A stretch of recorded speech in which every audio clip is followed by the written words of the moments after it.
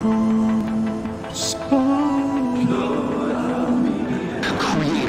VPN tier list. Hey, what's up guys? My name is Tom Spark. Welcome back to another video.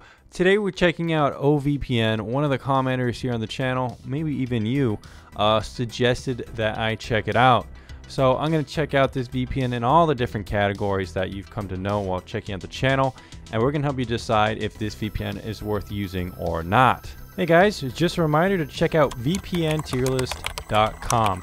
It's a collection of all my ratings on the channel, and you're going to find lots of helpful information here on how to choose a VPN. Anyways, back to the video. Alright guys, so the first thing we always check out is going to be pricing. And oVPN looks to be kind of interesting here. Firstly, they don't really offer 2 or 3 year plans, which isn't usually the worst thing. I prefer VPNs that have good pricing for lower commitment models, so that way if you don't like the VPN, you're not stuck with it. Unfortunately here, $11 is a little bit pricey. I would say $10 is more the standard price. Anything below $10 is a pretty good price in my opinion. Now 12 months for $84 isn't horrible, but I would say $60 for 12 months is more of what I would consider the standard VPN price. $50 for 6 months is expensive as well. So this isn't as expensive as ExpressVPN, which is $13, $100 for 12 months, or something like iVPN, which is $15 a month and even more for a year. But it's definitely not as cheap as stuff like TorGuard code with discount code TomSpark, $5 a month, $30 a year. Even AirVPN is around $7 a month and cheaper for a year as well. So it's not going to be the cheapest VPN. It's not going to be the most expensive VPN. Maybe somewhere a little bit more expensive than the average VPN, like I said. Additionally, this VPN does look to be a little bit smaller with only 76 servers in 12 countries. Not a ton of servers, so we're gonna have to see how speeds are. You get 4 simultaneous device use, which is okay. Again, 5 is more standard for $10 a month, so you're getting a little bit less and paying a little bit more here in my opinion.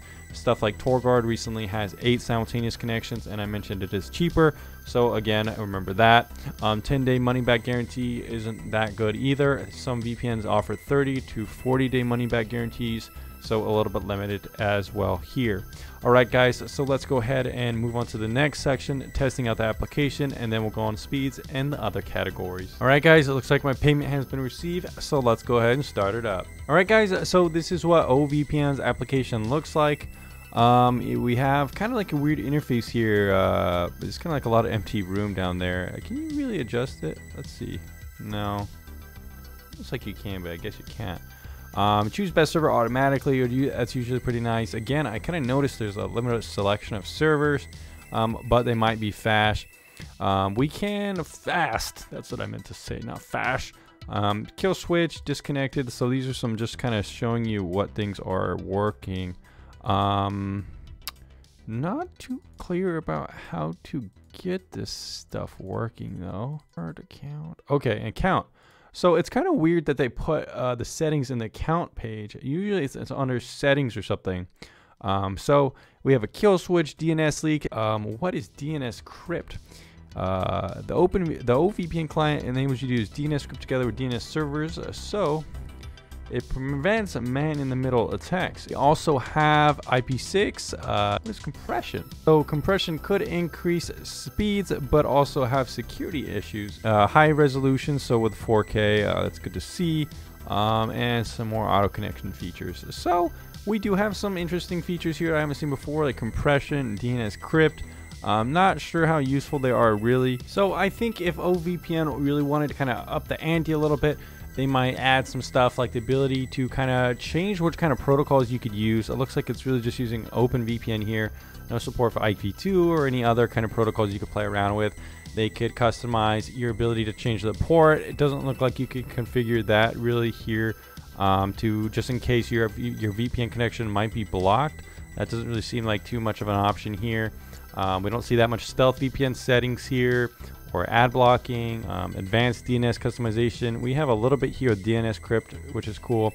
Not really much proxy support or custom server support for streaming servers or anything like that. So overall, it's a decent application. Pretty easy to use, and the layout's not too bad, but you know, it could have some more features to boot. So the first time that I tried to connect to oVPN, I actually couldn't get it to connect.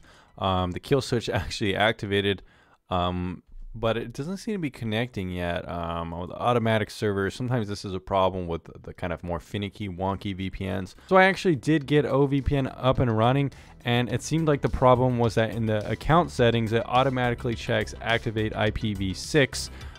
Looking on the troubleshooting, I was able to find that this could be one of the reasons why there's an error. So I've solved that problem. I definitely think that that shouldn't be automatically enabled, especially since it could contribute to errors. And I think one reason I actually stopped checking out oVPN in the past is because I actually probably did get an error back then, and it was just too I got kind of not interested in even reviewing the product just because it didn't seem to be working. So it definitely can give a bad impression on the product if the wrong settings are connected. That can contribute to errors, so something the team might want to look into. Anyways guys, on to the next section. Testing out oVPN speeds once I got it connected provided pretty good speed results. Nothing out of this world, but quite solid, around 100 megabits per second, and a good upload rate. The latency was a little bit bigger than average. Usually should be around 19 ms without VPN. Sometimes with VPN I don't get much increase in speed, but here we did get a little bit increase in speed. However, nothing too bad. So now we are doing a PTP download with a Ubuntu file, testing out the speeds. So far it looks like it's gonna be just kind of middle of the line, fluctuating between 2 to 4, more like around 2.5 megabytes a second. A little bit faster there, 3.5. Nothing too fast though. With some of the fastest VPNs like TorGuard and ExpressVPN, we get up to around 10 megabytes a second or so. So that could be one.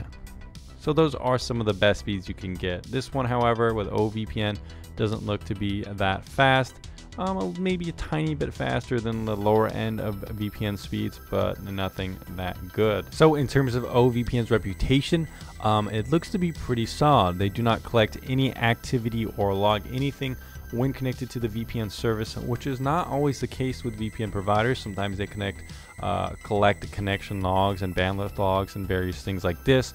But oVPN looks to be pretty solid in this department. Just testing out a simple server does seem to come up with a Netflix proxy error, which is definitely a bummer. Or maybe we could test out some more servers, or maybe contact support, see if they have any answers for us, but usually not a very good sign.